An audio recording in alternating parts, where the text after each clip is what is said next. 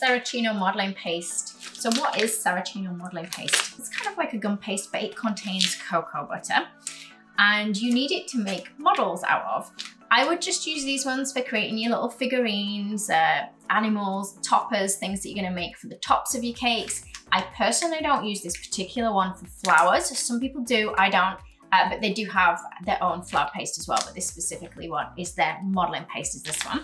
And they also come in an array of colors too. So if you don't want to dye your own, you can just buy it pre-colored. So the pre-colored stuff comes in 2 different size packs, a 250 gram pack and a kilogram pack. The white one comes in 3 different sizes, so you can get this in 250 grams, a kilogram, and it also comes in large 5 kilogram pots as well, guys, is this one, which is great if you like to color your own paste and use a lot of it. You might find when yours arrives that you see a little bit of marbling in it. This is the cocoa butter. And once you start kneading it, that should start to disappear. You also might find that you get it with cracks. Again, don't panic, this isn't anything to be concerned about. You will find it's different to use depending on whether you've got hot hands or cold hands. And also it's gonna be a little bit different to use in cold temperatures to what it is in hot temperatures. So let's have a little bit of a look at this paste now and see how it performs. When it's slightly warmer, it's gonna be a little bit softer, but generally, it's pretty hard to begin with, guys. In warmer weather, it's gonna be slightly softer, but still hard. In cold weather, it's gonna be really hard. If the paste were too soft, what you would making, such as figures, wouldn't keep their shape and they would sink and squash. The paste can be hard to break off and to cut. So in cold weather, it's gonna be even harder to cut this stuff. If you find it easier, you can pop this in the microwave to heat it up, soften it before you cut it, or you can cut it in small pieces and put the small pieces in the microwave. It just can be a little bit easier to knead and to cut once it's been microwaved. But for small pieces, only put them in there for like 5 seconds at a time. If you're gonna microwave a larger bit, again, I'd probably start with 5 seconds, see how soft it is, then put it in again for another 5 seconds if needed. It's made from cocoa butter as well, guys, so if you overheat this, it will go really soft, so just be careful of that, but it will go back to normal again once you've let it cool and go back to room temperature. So you will find it's a little bit crumbly sometimes when you begin. I'm gonna knead it till it becomes nice and smooth, almost like a chewing gum consistency. So I'm gonna try and show what it looks like at first. As you begin to knead it, it will become smoother. If you break it into small pieces and knead it, guys, it's gonna be easier for you. Those with hot hands are gonna find it softens way quicker. Those with cold hands, like me, you might have to stick it in the microwave just for that 5 seconds. Depending on which color paste you choose, sometimes they're a little bit harder to knead than others. I tend to find the black one is a much harder color, and I almost always need to microwave that a little bit.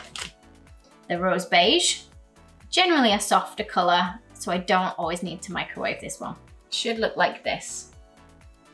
If it's still got any hard lumps in it or is crumbling, then you need to knead it a little bit longer. If you have hot hands, you might find it's quite sticky. Just put a small amount of either corn flour or rice flour just on your hands, just for while you're working with it. Try not to mix it into the paste too much, just have a layer on your hands to stop it sticking.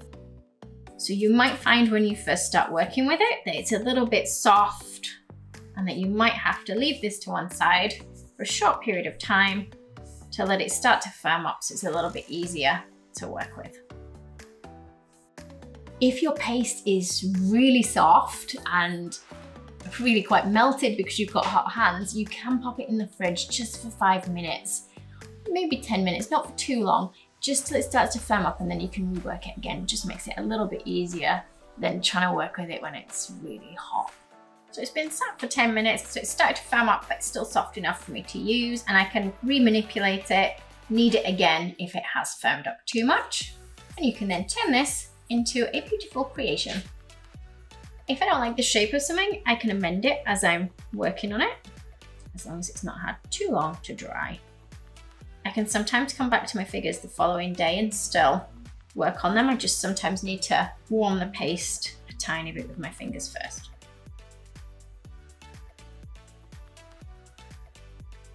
The models you make with this modeling paste can last for years as long as they're kept in the right conditions and not subject to strong changes in temperature. when you're putting it away, you're not using it, it's best to get rid of all these sharp edges because these are the bits that are going to want to go dry and crusty once you put them away for any period of time. So you want to start by kneading them into a ball. We're going to place it into a plastic bag. Make sure there's no air in there. And seal that up. Don't keep it in a refrigerator, guys. The cold will make it go damp and it needs to stay dry. But you can stick it in the refrigerator for just 10 minutes just to help firm it up, but not for storing it in. What can you use to colour your modelling paste? Powder or gel colours are recommended for colouring your modelling paste. They won't alter the structure of the product, and those supplied by Saracino provide the perfect colouring with just the minimum amount used. Before you do add colour, I would advise kneading your paste first rather than adding the colour while it's still crumbly. It can get sticky when you're colouring, so just put that corn flour back on your hands. Remember, if it's too soft to use straight away, just pop to one side and let it rest for 10 minutes, or longer if needed. So Saracino do have their own brand of powder and gel colours that you can use to colour your white modelling paste. You can use this in any fondant as well, or any other modelling paste. You don't have to use the Saracino brand, you can use any brand of the powders and the gel colours too, and that will work absolutely fine in your modelling paste. So some of the other questions we get asked by you guys about the Saracino modelling paste is, how do you manage in hot weather?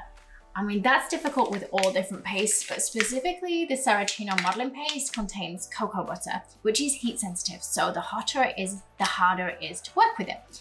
Now, we're lucky here in the UK in that we don't get a huge amount of really hot weather, but when it is, it can be very difficult. So my tips for working with it in hot weather are to try and avoid, if you can, as much as possible, working with it during the day. See if you can wait while it cools down in the evening, and you're gonna find you get a much better result. Also, if you don't have the option and you really have to work on it during the day when it's hot, you can add some CMC or some Tylose to it. It will help it firm up. Generally, you don't need to add it to this, but in hot weather, it can sometimes help a little bit just to try and speed up that firming up process. Or you can pop it in the fridge, like I say, for 10 minutes just to get it a bit firmer. Don't leave it in the fridge for too long though, because when you get it out, it will get wet and sticky because of the condensation that forms when it's gone from being really cold in your fridge to really warm in the weather outside. Don't use too much of this in it because it will harden your paste, but not immediately. So you probably won't notice it until a little bit later in the day. And when you try using it again, you might find it's a little bit too tough to manipulate. So some of you guys have asked, can this modeling paste be used for covering cakes? Well, it is designed for making models with, so it's a bit more expensive than using like ready to roll icing or fondant. You can cover your cake with it though, if you want to.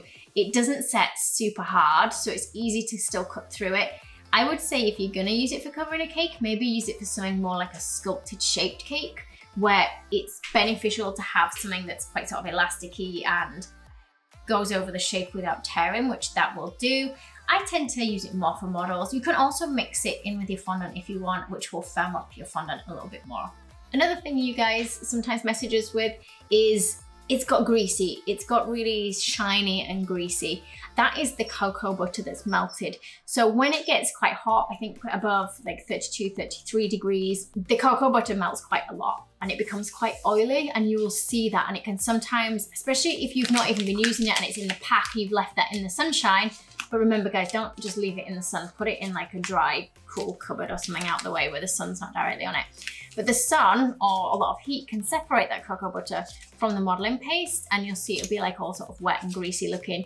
That will dry out and that's fine, you can still use it. But what you will find is that sometimes the cocoa butter can dry separate and you end up with like hard white bit on the top. Just soften it a little bit, or if you've let it re-dry or reset, you can just soften it and mix it back in. It should mix back in fine. If you're using it and it's got really greasy, again, remember, just put it to the side, let it cool down a little bit before you reuse it. If it helps, you can even put a fan on it to cool it down too. So you guys can see more of me using the modeling paste on some of our previous Facebook Lives. So if you go to Zoe's Fancy Cakes Facebook page, look in the Lives tab, I use it a lot in there. Also on my YouTube channel, you can find many videos where I'm making toppers and things using this. So that might also give you a few more hints and tips for using the Saracino modeling paste. I enjoy using it. For me, it works out really good. It can sometimes take a little bit of getting used to if you're not used to using a modeling paste with cocoa butter, but I think it's great. And you can always message me with any questions you have about it.